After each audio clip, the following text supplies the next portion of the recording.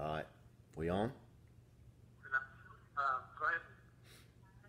He says he's asked if we're on. So You got me? hold on just a second. Praise Hold on. You just keep going. Just keep. God. Okay. Just making sure everything's working right. Don't say. Don't start your message. What's that? Don't start the message yet. Okay. Just I mean, you go ahead and start your signal. Start your signal. It should be going. So how do you get on there? Yeah, she's online. We're going live here in just a few minutes. Okay. Those of you who are watching live, we're going to be Right there. coming on just a few minutes. There we go. Okay? And then, Thank you, Jesus. all right, here we go. Thank you, Jesus. You're good. We good to go? Ready to go. All right. Good morning, everybody. Glad to see you. And hope that you're being blessed. And I was watching a little bit of the worship a few minutes ago. There's a powerful presence there.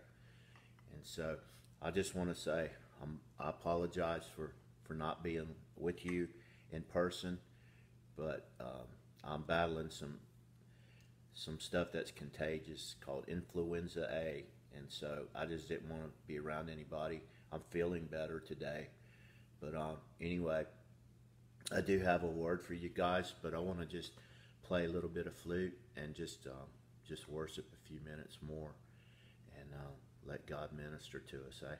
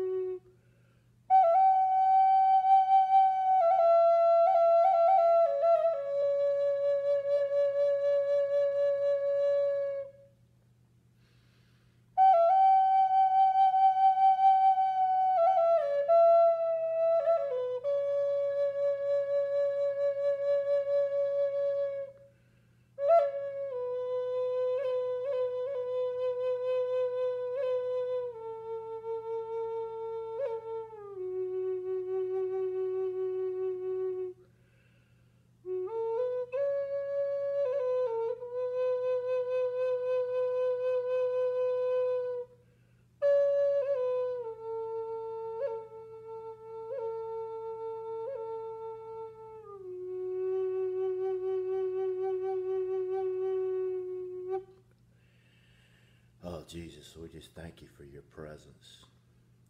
Thank you, Father, for the anointing of the Holy Spirit. Thank you, Father, for the gifts of the Spirit. Thank you, Lord, for your word that's truth. Thank you for your presence that's within us and upon us and around us. We just thank you for doing great and mighty things. And everyone who's hearing this, just be touched. Everyone who's in the sound of this broadcast, just be ministered to, Lord. And I thank you for signs and wonders and miracles in the name of Jesus. Transform lives, Lord. Cause the lost to be saved, the sick to be healed, and those that are discouraged to be full of your joy. Just bless us, Father. Thank you, Lord. Hallelujah. Hallelujah. Amen. Amen. Well, I just have a few things to share with you guys this morning, and hope it blesses you. God's been speaking to me God's been speaking to me concerning our destiny, our purpose, the reason why that we do what we do in the kingdom of God, understanding the kingdom of God, and then understanding the will of God. Because a lot of times we get to a place to where, we see what somebody else does and we think, well, that's what we're supposed to do.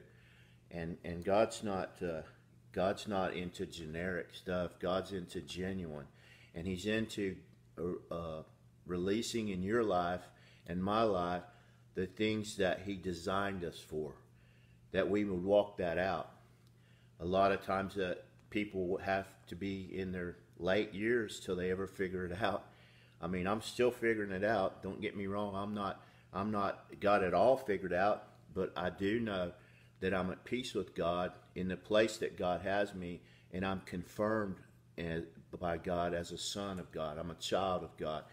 I'm in the kingdom of God. I'm destined. I'm purposed. No weapon formed against me is going to prosper.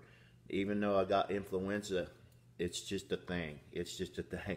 I know I'm doing the will of God because I'm getting attacked by the enemy. And so many times people get discouraged when they get a word from God. You may get a fresh word from God or an encounter with God, and you find out that, all hell breaks loose. Of course hell's going to break loose because you're advancing. The gates of hell shall not prevail against the church. The gates of hell shall not prevail against the kingdom, the child of God. And so, yes, hell will break loose against you when you begin to realize who you are in God, when you begin to grasp that and walk in that, and you're purposefully walking. You're not just ambling along and whatever comes along is okay, and you're living by fate. Fate is not so. That's crazy. You have the choice in your life to walk with God in the will that He prepared for you, or you can walk your own way, or you can allow circumstances that come against you to steer you away from steer you out of the will of God. Now, a lot of people, they'll walk in a place of being to where they're they're in emotions. They're moved by emotions, or they're moved by the circumstances, or whatever's happening around them. That dictates their identity, or that dictates how they're going to act. But see, the child of God, the kingdom person, the purposeful person that's walking in the Spirit of God is not moved by circumstance. You're not moved by the things that come against you. You're not moved by what other people are doing or the trends that this world offers. I mean, it's so crazy. Even the church, the modern church, is caught up in trends. They see what some mega church is doing down the road or over in some other big state or big city, and hey, that's what we want to do because, hey, if we do that, we're going to grow in numbers. We're going to be like them, and just start a trend. God doesn't do trends. God doesn't birth trends. God births genuine. He births original, and He brings us forth with a word from Him to do what He's called us to do, and then we walk in it. And nobody else can do that because only you can do that. And we change the kingdom. We change the kingdom of this world into the kingdom of God. And that's what we're called to do. We're called to be world changers, nation shakers. We're called to turn upside down this world system, the government, the financial system, the religious system, all of that educational system, all that, the system of entertainment and sports. We're called to turn all that upside down and come under the authority of the kingdom of God. And see, if we can't get ourselves under authority, and we can't get our own life in the place to where, we're walking as a kingdom person, as we're walking in the kingdom of God as a child of God, then we're not going to change the world. We're not going to change nobody. And it don't matter how many verses in the Bible that we know. It doesn't matter how many scriptures that we can quote. If we're not walking them out, if we're not living them out, then they're not going to do anything for anybody. And so God doesn't need to get us educated. God needs to have us transformed. You need to be transformed by the renewing of your mind. And how do you renew your mind? You renew your mind through the Word of God, and the Spirit of God will make it alive in you. And see, a lot of people, they'll have it here. They'll have it here, but they have no Spirit. The Spirit has to birth it. The Spirit has to manifest it. The Spirit has to cause it to produce the fruit. And if you have no Spirit, you're none of His. The Scriptures are clear to say that he that hath not the Spirit is not of God. And so we want to be filled with the Spirit. You can't find your identity, your purpose, and be operating the kingdom of God unless you're filled with the Spirit.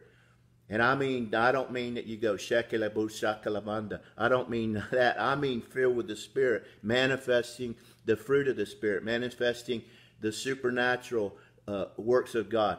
In other words, you're not the person that gets angry in the Walmart checkout line because it's a long line. You're not the person that gets angry and manifests, something ungodly because your bank account, something happened to it. You're not the person that when you go to the car lot or you go get your car worked on and they find out that it's more than what you thought it was, or there's more things wrong with it, and you just come unglued and manifest and all that, and then 10 minutes later you want to invite them to go to your church. Well, nobody wants to go to your church.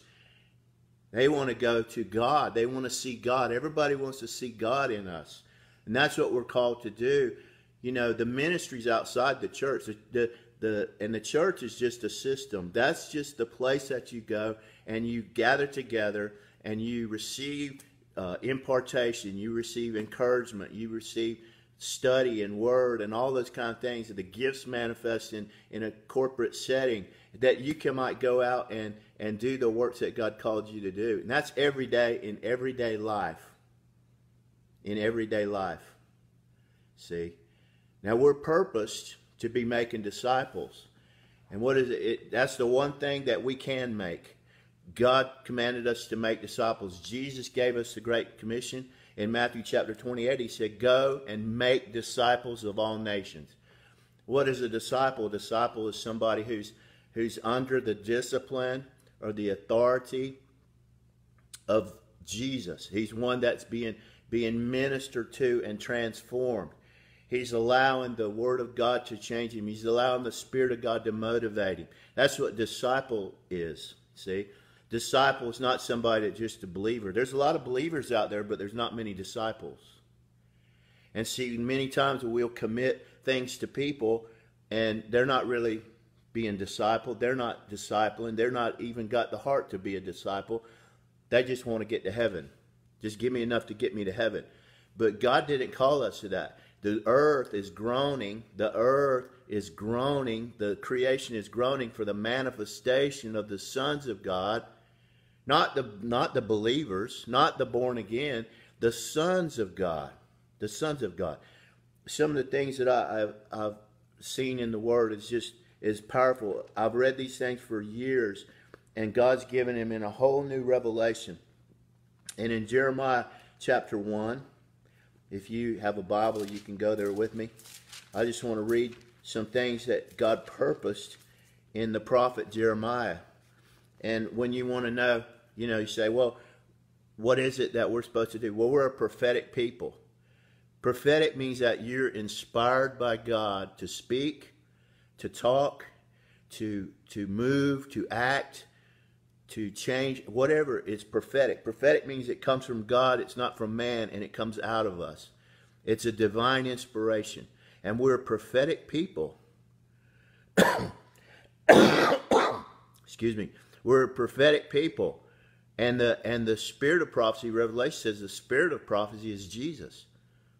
And Jesus is in us. And we can prophesy. What prophesy means, what does God say and I say it? What is God moving in me and I do it? That's prophetic, see? It's not that I'm led by my own strength or my own. So when God spoke to Jeremiah, He gave him a prophetic vision. He gave him a prophetic vision. How many of you have a prophetic vision? Something that comes straight from God. Not what you heard from, some preacher somewhere. I'm talking about a prophetic word from God. What did God speak to you? He gave you some purpose. Amen. He spoke to Jeremiah, and in verse 4, chapter 1, he says, the word of the Lord came unto me, saying, before I formed you in the belly, I knew you. And before thou camest forth out of the womb, I sanctified thee, and I ordained thee a prophet unto the nations, a voice unto the nations. My prophet, God's prophet, not man's prophet, because before he was ever born, he didn't know how to prophesy. He didn't know how to do anything. He wasn't existing, but he was already existing in the mind of God. And so when God birthed him into the world, he already had his purpose on him and in him. He had the DNA from God, the word from God, to do what he is purposed and called to do in the earth. And so he said he's sanctified. In other words, God had already chosen him. God created him. God fashioned him. He formed him in his mother's womb. And he sanctified him. The word sanctified means that he was set apart for God. So see, you're set apart for God. You were set apart before this is not just for Jeremiah. This is just his personal word that God gave him concerning his purpose. But you were purposed. I was purposed. Every human being has a purpose. We come into this world and with the DNA that God designed us with to do something in the earth. How many people waste their purpose? How many people waste their time? They waste, all kinds of stuff. Jesus said, hey, what does it profit a man if he gain the whole world and lose his soul? And you can put that in soul, you can say, your reason for being. Your reason for being here. You gained the whole world, but yet you lost your reason, your soul, your being, your core. The natives, our friends in South Dakota, the Lakota people, they say when someone's confused, they're messed up, they're not walking, they've lost their center. And that's scriptural. Have you lost your center? Have you lost your focus? Have you lost your vision? Have you lost your will to do what God has asked you to do? And many times you get struggling and you don't realize that you're struggling against the forces of darkness. You're struggling against the powers of darkness. The devil doesn't want you to know your destiny. He doesn't want you to know your purpose. Here's some of the things that God did. He also ordained him. So you say, well, when does someone get ordained? Well, you ordain when you get hands laid on you and they give you a certificate. Now, you ordained before the foundation of the world. I was ordained by God before the foundation of the world. I just didn't know it. It took me 30 years before I ever got saved. It took me another, I don't know how far. When I got saved, I realized I was born again and all that, and I had a communication with God, but I didn't know what I was doing. And then I got ordained years later by, an organization. Actually, twice I've been ordained. But the thing is, I was ordained by God before I ever was born. Before the earth was even formed and created, I was ordained. How about you? You were too. You were ordained by God before the foundation of the world. You were in God, in His heart, in His thoughts, in His being. And He already knows your end. He knows the end from the beginning. He knows the steps that you're going to take. He knows everything. So He ordained you. He ordained Jeremiah. And when the Lord said that to Jeremiah, He gave him an excuse. He said, Lord God, behold, I cannot speak. I'm just a child. He was speaking on his qualification. He was speaking on his maturity. You know what? You don't have to be too mature to get somebody saved. You say, I've never led nobody to Jesus. Why not? How were you led to Jesus? How did you get saved? Don't say that you're too immature to lead somebody to Jesus. Don't say that, because that's a lie. That's what the devil wants you to believe, that you've got to go through, evangelistic training, or you got to go through this or go through that. Did you know that you can sit beside somebody and just start talking to them? And if you listen to the Spirit, if you'll hear the word of the Lord and you'll listen to that prophetic voice inside of you, He will lead you to minister to that person. And if they're not saved, He will target that and He'll bring it out. All you have to do is respond to Him. All you have to do is let God use you. See? And so when we're in the kingdom of God, we're walking in the kingdom of God, we have a kingdom mentality. What's God doing today? What's happening here? What's going to take place here? Who is it that I'm going to meet that is a divine connection? Who is it that I'm going to begin discipling? Who is it that I'm going to see get healed? Who is it that's going to get saved? Who is it that's going to get loved on or have their needs met? Maybe they're financially stretched, hurting or something. They don't have money for food or whatever it is. I mean, God knows every need. And all we have to do is trust the Spirit of God in us. See? Don't give God excuses. Excuse is this. The definition of an excuse, it's a lie wrapped in the thin skin of reason. You have no excuse. I have no excuse.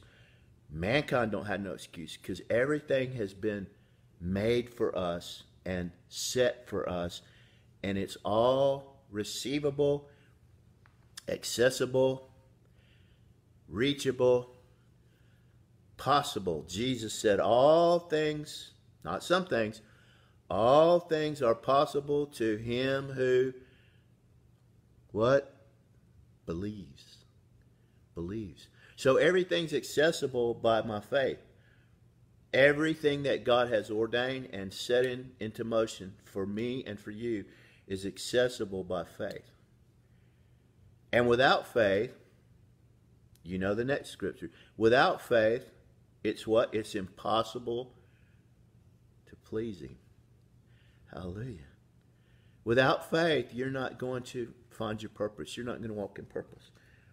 You got to believe Him. Then the Lord said to him, say not that I am a child, for you shall go to all that I shall send you, and whatever I command you, you shall speak.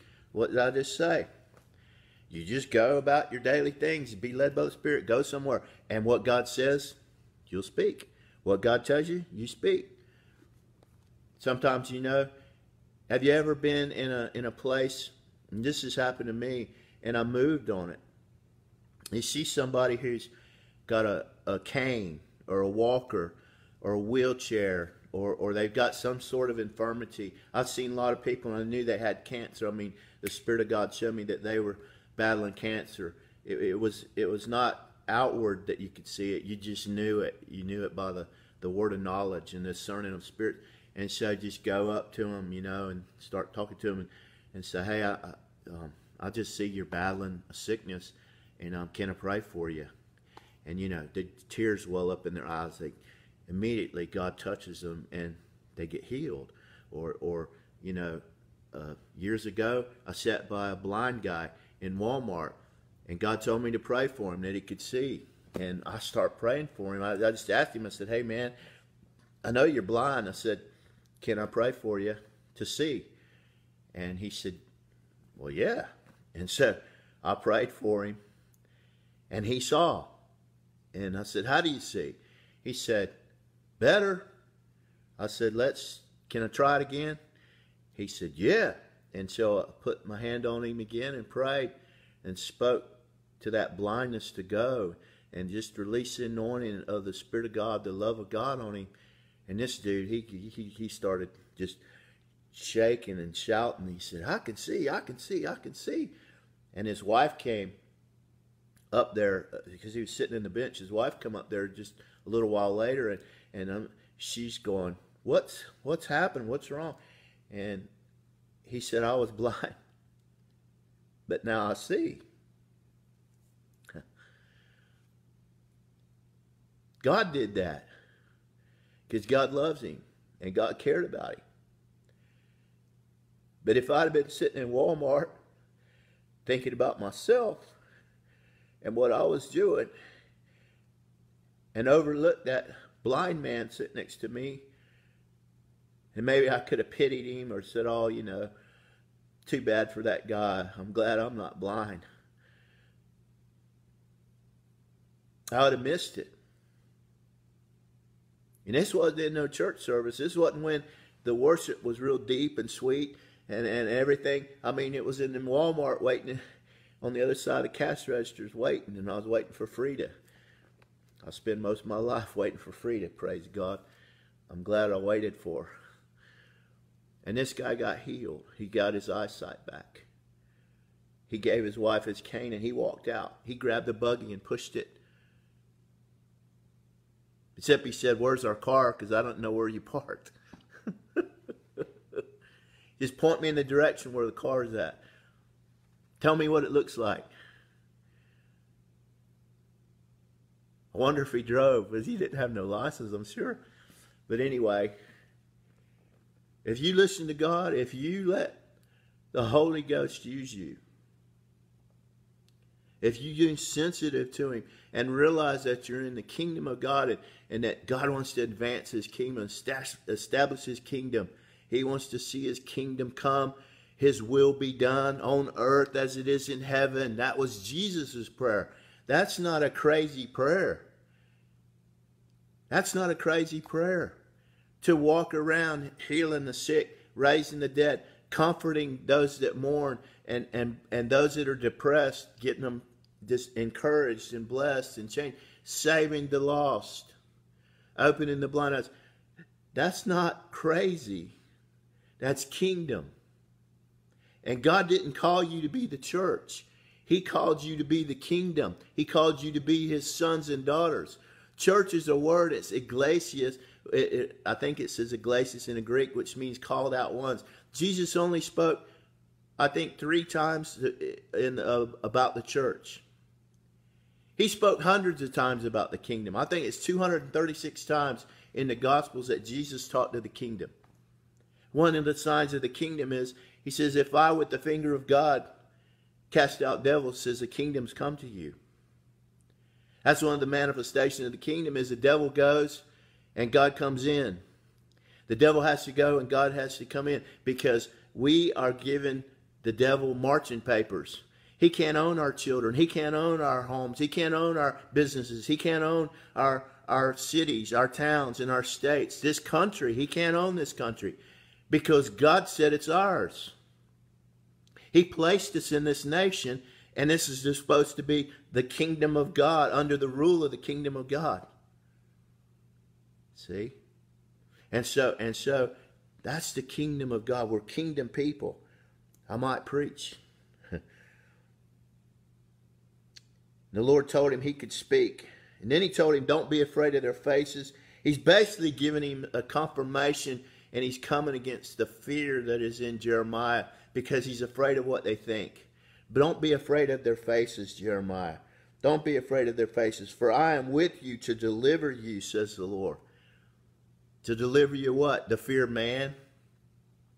How many out there is afraid of what other people think of you? You start operating in the kingdom principles. You start operating as a son and daughter of God in the fullness of the Spirit. What you reckon people's going to think about you?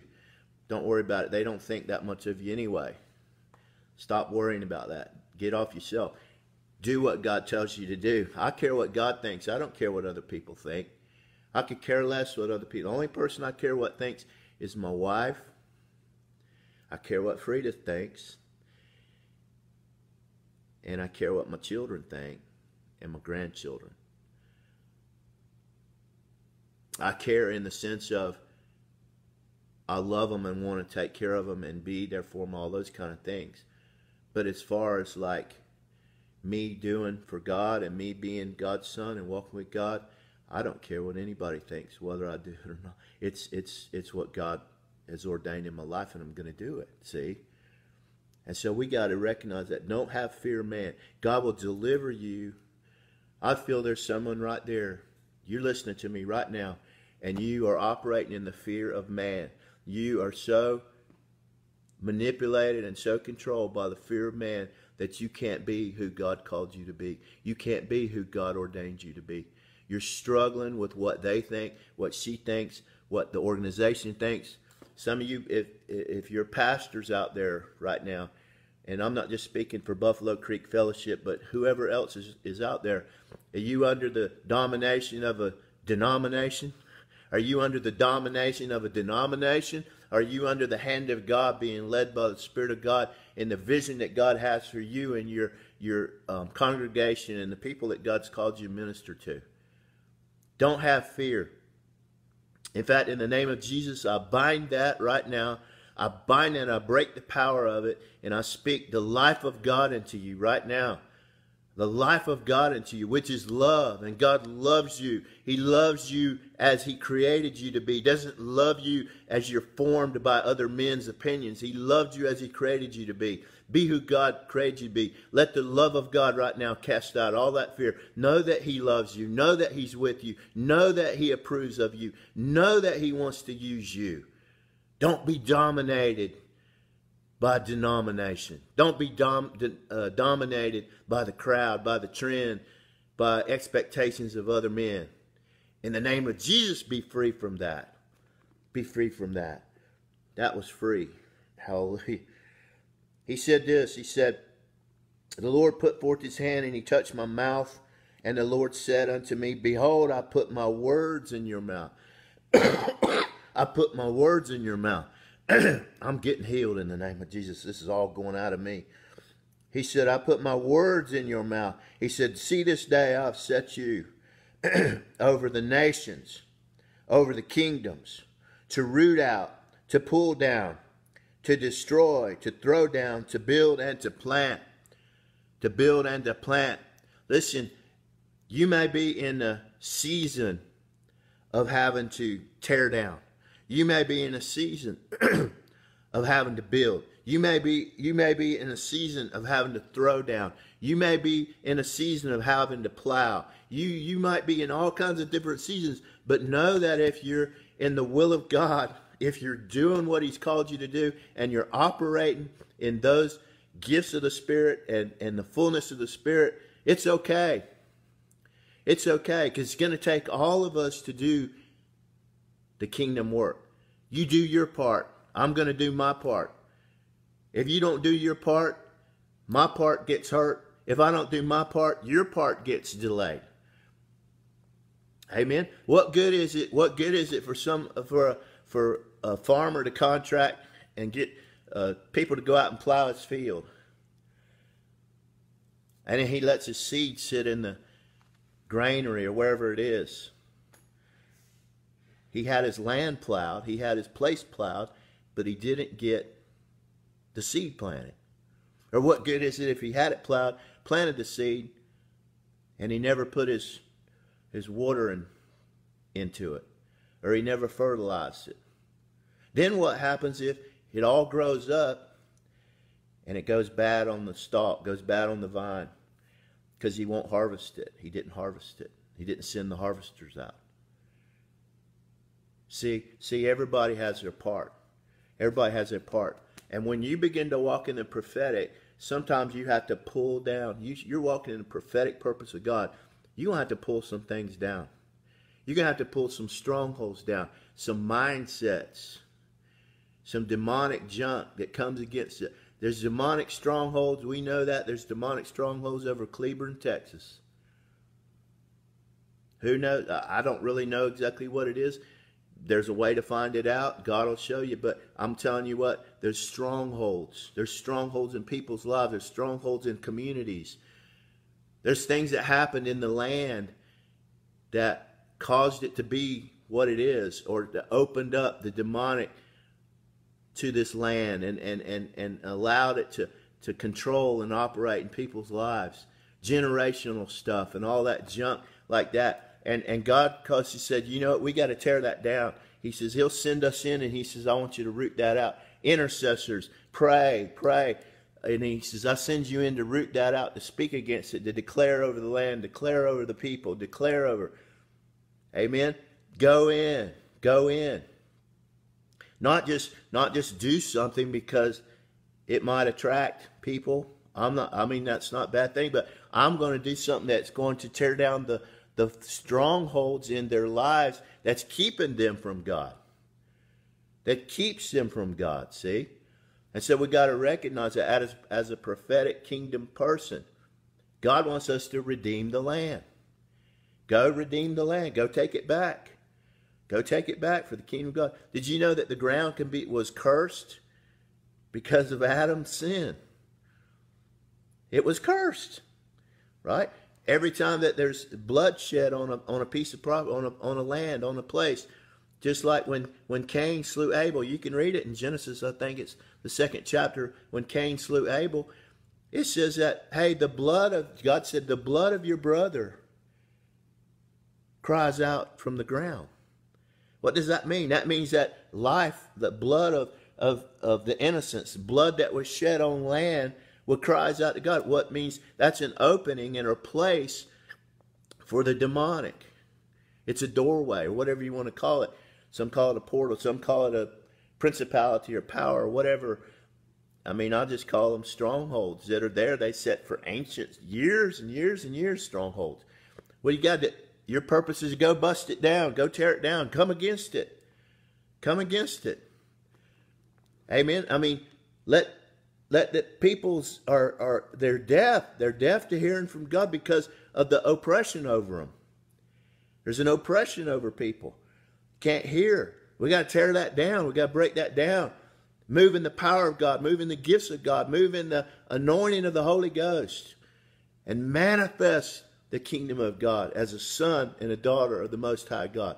Hallelujah. And you got to go forth and do that. You can't just sit and expect it to happen. It's not going to happen. It's not going to happen. There's better ones than us that's been here for longer, and it didn't happen for them. But there is a day and a season and a time, and it's now. These are the last days, and I'm telling you what, the earth is groaning for the manifestation of the sons of God. Why would the earth groan? Why would creation groan? Why? Because it was cursed. Why would creation groan? Why would the land be hostile? Why would the land be wanting to see the sons of God? Why? Because we come in and we take authority and we redeem the land. We redeem the things that were stolen. We redeem everything that God created that we can bring forth. And the kingdom of the gospel of the kingdom must be preached in all nations. And when it is, then the Son of Man will come. Then Jesus will come. Then the rapture will take place. But how we preach the gospel to those that have no ears to hear it, because they're being blinded or they're deaf because of the strongholds over them, the oppression. We got to walk in spiritual authority and break that stuff up. Amen. I don't know how long I'm going. I got to look at my watch, my clock. Oh, it's only 11 o'clock. Praise God. Anyhow, then he said, he put forth his hand and he said, he put him over nations and over kingdoms. What's your nation? What's your nation? Number one, I'll tell you what your nation is. Your family, your kin, your generations. How are you making an impact how do you make an impact in your family that's going to last for generations to come? What are you pouring into your children, into your grandchildren, into your cousins, your aunts, your uncles? What are you pouring into all of them that's going to see them be kingdom people for generations to come? See, I was talking to Pastor Jack. I was talking to him yesterday about him maybe, writing a book, a record of how, he the testimony of faith in his life, of how God led him, and he, became the 2002 world champion roper and all that, and the things that he had to do, and the disciplines he had to do, and the sacrifices he had to make, and believe in God, and going on, and he made a difference in that rodeo world because of his testimony. Now that's a legacy that he leaves to his children's children's children's children. What are you leaving for your family? Is it a legacy of faith? Is it a legacy of miracles? Is it a legacy of the fruit of the Spirit? Being benevolent in all your ways. Giver. Are you a giver? Does your family know you to be a giver? Are you a tightwad, stingy, so stingy that, God would try to get you to release money and you never would? You know what? That's not right. That's not right. I believe that we should teach our kids to earn and to work and to labor and all that stuff. But I'm going to tell you what, if my children have need of something and I have it, I'm going to be a giver to them. I'm not going to spoil them and ruin them, but I'm going to be a giver to them. I'm not going to say you can't have what I got. I'm not. When my brother has need of something, I'm going to give it to him. See, and that's a legacy. That's a legacy. That they say, I remember Papa. Papa would give you knives. He gave you everything. He gave you jewelry. He gave you all this stuff. He did all these things. He gave. Always, my grandson, every time I see him, I give him money. He said, why give him money? Because I love him. I love him. I don't want him to be without no money. I give him money. You say, did he earn it? He don't have to earn it. It's part of my legacy to give to him. What is your legacy you're giving to your kids? What is the legacy you're giving to your family? How about your friends? Those of you who maybe don't have family, you got friends, people that are connected with you, that you're in covenant with. What are you giving the covenant people that you're with? What have you released to them? What have you taught them about ministry or whatever it is? Business. I can tell you right now that Brother Jack Garr is a man of his word. He's a man of integrity and he's a man of honor. Not only in the pulpit, but he runs his business in the same way. I'm behind the scenes. I come to their house. I'm at their house right now, staying with them. And I know how he operates his business. I see how he operates his business. I would have never ordained Jack and Carol if they'd have been in the place of being lack of character and integrity. I don't care how good they can sing and preach. If there's no character and no integrity, then that's what people know you for. That's what they'll remember you for. See? What kind of legacy? Is it a kingdom legacy that we're leaving our families? Our nation. Our generations. Our generations. Amen? The word goes on to say that when he did that, he said he gave him that authority. He told him to go. And then in verse 12, he said, then the Lord said unto me, you have well seen, for I will hasten my word to perform it. The word hasten actually means it's a Hebrew word. It means to be alert, sleepless, to be on the lookout. You know, when God gives you his word, he's on the lookout. He's watching over his word to perform it in you. He's on the lookout for it. He's going to hasten it. He's going to give everything it needs to grow. Whatever word, prophetic vision or prophetic word that God's given you, he's going to watch over it. What does that mean? That means he's going to pour into it and pour into it and pour into it. He wants it to come forth. He wants it to come forth. Amen. And so listen, let God have his way in you today. Let God have his way in you today. It's not too late. You're still breathing. It's not too late. You're still here. I don't care if you're 21 or 81. Listen, Moses didn't do much until he was 80 years old. He was 80 years old before he finally walked in the purpose of God. Up until that time, God preserved him. He watched over him. He gave him favor. He led him. He fed him. He got him. He was in the bulrushes and he was a baby. He kept him from being killed. He got raised up in Pharaoh's house. All those things. Moses was watched over. But Moses never walked into the fullness of his calling, the fullness of those things that God had, till he was 80 years old. See? Don't say it's too late. Just let the young people get this. No, no, no. You get it. You get it. You get it. The young people need wisdom. Young people hadn't lived life. They don't have experience yet.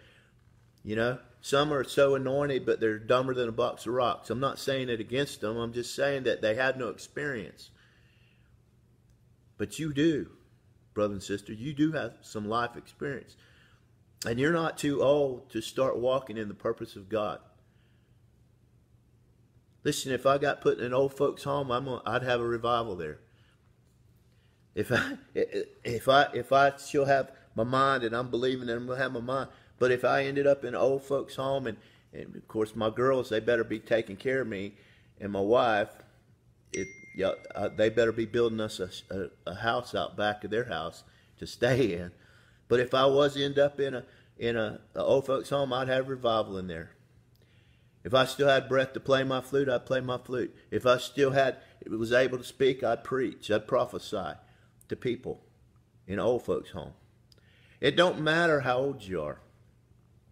So today, you can get this. You can get this. This is yours to have. You need to grab a hold of this, brother and sister. You need to grab a hold of this. What is my purpose? What's my purpose? Without a vision, the people perish. And what does that mean? The true wording of that, the translation of that means without a redemptive purpose, the people perish. Everything God does, excuse me, everything God does in your life, my life, has a redemptive purpose. He redeems us from the works of darkness. He redeemed you from sin. He redeemed you from death. He redeemed you from the powers of darkness to be in his kingdom. Children of light, not children of darkness. So everything, without a redemptive purpose in my life, I have no vision. That's what vision is. That's what vision means. It means that I've latched on to the redemptive purpose that God has for me. So without vision, you're going to perish. What does that mean? It means you may exist, but you're not going to be fruitful. You're not going to mature. You're not going to grow. And when you die, it ends with you. You haven't left nothing for nobody. You haven't left nothing that's going to be eternally there. What does it gain a man what does it profit a man if he gains the whole world and loses his soul, loses his purpose, loses his being, loses his reason for being here? I don't want to lose it. I don't want to lose it. Now, I'm not in a fretful thing or a fearful thing of trying to do it, but I'm going to tell you, I daily, or as many times as I can and often, I just recommit. I commit myself to God. I say, Lord, you know what? Do it. Do it in me. You know, I surrender to you. I want to live yielded to you. I don't want to be what Grant wants to be. I don't want to do what Grant wants to do. Lord, what is it that you want me to do? Use me, Father. Use me. I just want to be your light in the world. How can I do that? And it's not something that I'm fearful, and it's just that I just yield to it, and it's my way of life. I want it to be my way of life. Am I a voice for those that have no voice? How many of us would sit by and watch, you know, people be abused, or people be hurt, or people be lied to and criticized, and we not stand up and we not be a voice for them that can't speak for themselves? See? Because we're afraid of what somebody might say, or it might, you know, we might get arrested, or we might get whatever. I spoke out on some things one time, and people just got negative to me about it, and that's what I believed, and I spoke up on it. And I don't use Facebook or any of that stuff for political stances or anything like that. But right is right and wrong is wrong, and we need to be the voice of right. And we need to be the voice when wrong is done. We need to be ministering justice in the world. We need to do justice things. Acts of justice, they call it. We need to be justice people. Not critical, not judgmental, but bring justice to those that can't defend themselves. It's a sad thing to know that this nation is right now contemplating murdering newborn children. Are you going to sit idly by and let it go? Or are you going to be the voice, the kingdom voice? The kingdom voice. There's other things that are happening in this country that ought not to happen, because this is our nation. This is the land that God has placed us on. This is where we're at. This is our realm of influence. Our realm of influence. So are we being the voice? Are we showing the pattern? Are we the ones that's the light of the world? Now, Jesus was the light of the world when he was here. Jesus walked on this earth. He said, I am the light of the world. But then he spoke to his disciples and he said, you are the light of the world. You are the salt of the earth. He was the light, and he still is the light. But the light's in us, and let me tell you what, not only is the light's in us, but the light's on. The light's on. It's time for the show to start. It's time for the showdown to start. It's time to show forth the mighty works of God in the earth. It's time. So let's yield to God. Let him do what he wants in us. And be filled with the Spirit. Just be filled with the Spirit.